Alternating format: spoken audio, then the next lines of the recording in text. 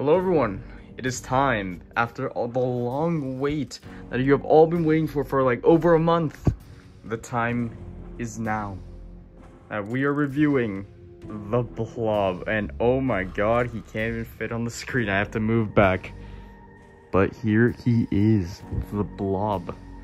Now, before I get into this took about 4 days to make entirely. 4 days and about 3 bags of stuffing and multiple sheets of fabric. So a lot of time and effort was put into this guy.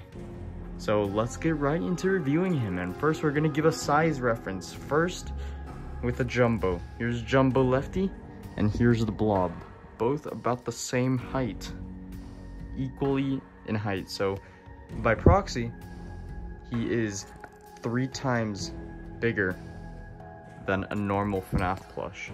So we're gonna put Glamrock Freddy right there. That's how big the Blob is.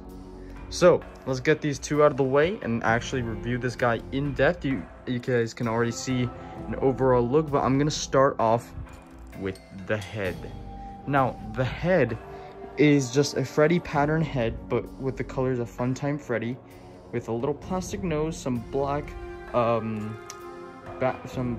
with some red pupils, a black hat, just like a normal Funtime Freddy, but I got a Sharpie and kind of just dirtied it up a bit to make it look dirty. Now we move on to the body, and you can just see that the body is a big lump, like a big blob. So what I did was I made this shape, the body shape, I made that into a pattern and then sewed 2 of those together, which gave me this nice overall big lumpy shape. Then for the neck, what I did was just put 2 little strands of this gray material for like some wires, and the neck can move very nicely. It can move up and down, side to side. So yeah, it's very articulate. Now the bottom is just a sheet of this gray fabric, very floppy, but I like it that way. Makes it look more tentacly, and when it moves, it kind of like drags it with it. So it's like a sheet of gray with some Sharpie, and the body has some Sharpie on it for the nice wire effects going all around. Now we're gonna start off with the smaller details, such as this little arm right here that I got from a baby plush. I had an extra baby arm, so I just slapped that on there. An extra entered leg that is also right here, and two extra inner arms that go right here. So now that we're right here, we're gonna review the endo. He's just a flat piece of fabric glued onto the body of the Blob with these 2 little squares or rectangles to show like his mouth. He has a black eye with red pupils and some wires coming out of his face. Then we move on to Chica, kind of derpy looking.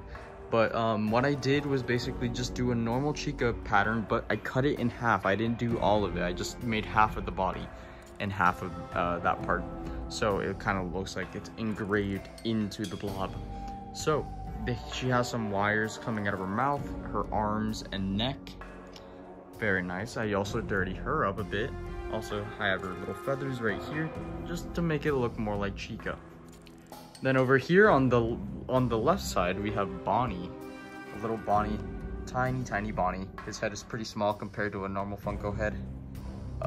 But yeah, he has his half-cut ear, his other ear, and some wires coming a lot out of his eye, from the back of his head and from the top of his head. He does have a little plastic nose that I got from Amazon. And that's it. He's just navy blue, and yeah. Then we move on to Mangle, the earliest one I did. I just finished this one today. She is a gray head with some pink, with a pink secondary color. Her eyes are just black and red, like all the others, except for the puppet. And now the puppet is just the puppet mask, but I made it gray this time. No tear marks, because that's how the actual character of the Blob has. He doesn't have any tear marks. His red rosy cheeks, some wires coming out of his mouth and from the bottom of his face, and his black eyes, signifying that the spirit of Charlie is no longer there. Up here is another entered arm, and all the way up here is Baby. Also signifying that the spirit of Elizabeth Afton isn't here. her eyes are also black. So what I did was got a baby pattern, like the face of a baby pattern, just glued that on there, did this, her hair part, and then her 2 pigtails. One obviously cut off like the actual character on the blob. But yeah, I think it looks very nice. She kind of looks a little derpy, but I like it. It does the job well done. And her little red pigtail. And then that is it for the blob. A 5-minute long video, kind of a long one, but this has been in the works for about maybe like a week or 2 since I had to make the pattern and the head and everything. It took me quite a while, but I hope you guys did enjoy this awesome custom review. If you did enjoy, please like, subscribe.